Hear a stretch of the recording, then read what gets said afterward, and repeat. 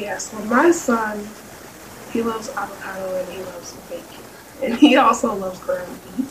So I try to make him like these bites. So sometimes I'll like, and this takes me maybe like 15 minutes to do. I already have pre-made dough, so I'm not making the dough by hand, but I'll run together ground beef, a little bit of avocados, and I'll fry them, and then I'll cut them in half and chop them into little pieces for him to give them to me. Do you have a breakdown of how many ingredients you use, or is it just kind of by hand, improvised as you go? I think for that I use probably just maybe 4 ingredients. Mm-hmm. So avocado, ground beef, the dough, and then sometimes I'll put in like a tomato sauce just to like bring it all together for me. Nice.